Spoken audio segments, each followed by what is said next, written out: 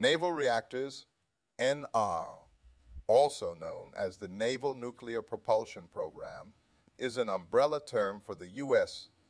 government office that has comprehensive responsibility for the safe and reliable operation of the United States Navy's nuclear propulsion program. A single entity, it has authority and reporting responsibilities within both the United States Department of the Navy Office of the Chief of Naval Operations, or PNAVA, and the Naval Sea Systems Command, and the United States Department of Energy in its National Nuclear Security Administration. Naval Reactors is headed by the director of the Naval Nuclear Propulsion Program, who is a Navy four-star admiral.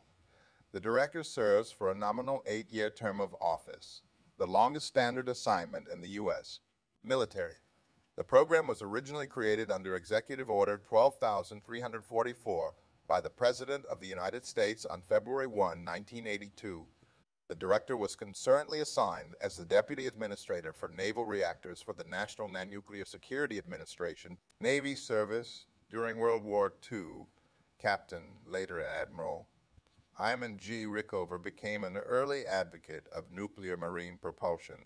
Assigned to the Bureau of Ships in September 1947, Rickover received training in nuclear power at Oak Ridge, Tennessee, and worked with the Bureau to explore the possibility of nuclear ship propulsion. In February 1949, he received an assignment to the Division of Reactor Development, United States Atomic Energy Commission, and then assumed control of the Navy's effort as director of the Naval Reactors Branch in the Bureau of Ships. The office was originally a joint activity of the U.S. Atomic Energy Commission, AEC, and the U.S. Navy's Bureau of Ships. When the AUC was abolished, Naval Reactors became a joint effort of the Navy and the Energy Research and Development Administration. On the Navy side of the organization, the Bureau of Ships has transitioned since the 1950s to become the Naval Sea Systems Command. Within 7 years of its inception, the organization that developed from this concept would put into operation the nation's first power reactor, the Sonyu reactor. The following 4 years would see 3 more nuclear submarines and 2 reactor plant prototypes operating, and another 7 ships and 2 prototypes being built. To date, more reactors have been built and safely operated by the NR program than any other U.S. program.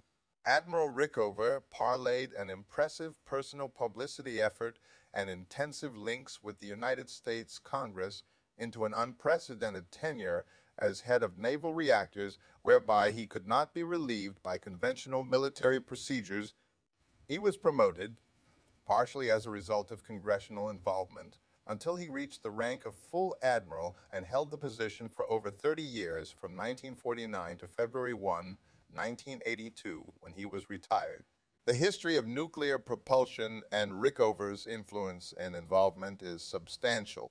Due to the importance and impact of nuclear power, the EIC commissioned the creation of 2 related historical records to capture important facts of both naval nuclear propulsion and the shipping port commercial reactor.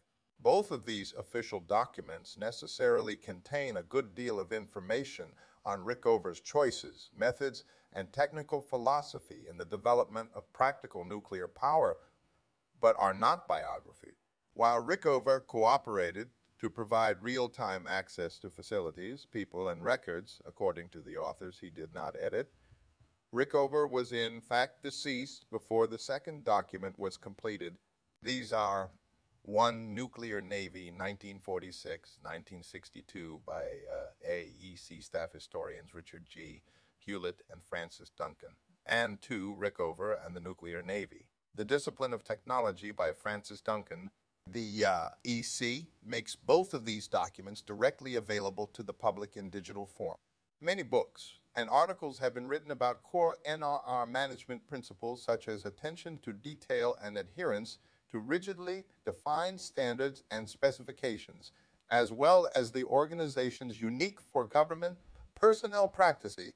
NR staff and alumni, including Admiral Rickover himself, have often been called by Congress, the President, and other government agencies to provide expert opinion and management support to other important government programs.